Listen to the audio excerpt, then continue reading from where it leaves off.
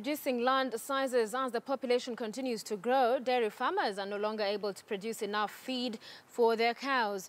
In a fresh drive to mitigate this, a group of farmers from a non-traditional dairy area have come to the rescue and are growing fodder for sale, a strategy expected to help increase production, improve access to milk and increase incomes for rural small-scale farming families. On this week's episode of The Next Frontier, Keitany was in Homa Bay and brings us the innovative approaches farmers from that end have taken up.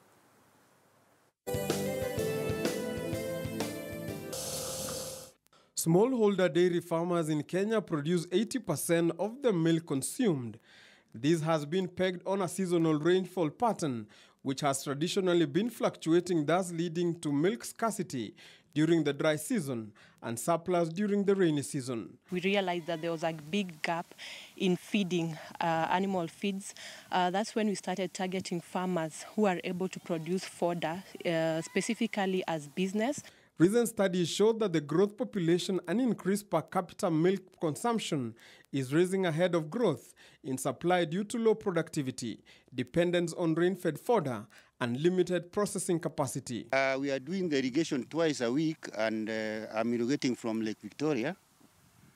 And the water there is plenty of water. To reverse the high dependency on rain-fed fodder, farmers in Homa Bay have been able to grow fodder thanks to a training spearheaded by the United States Agency for International Development, USAID, and the Kenya Agricultural Value Enterprises Project, KEVS. I've been working with such farmers to introduce them to the better seed varieties which have a potential to improve production. Fodder is critical in dairy production because it constitutes 70% of daily animal feed requirements, with feed supplements supplying other 30%.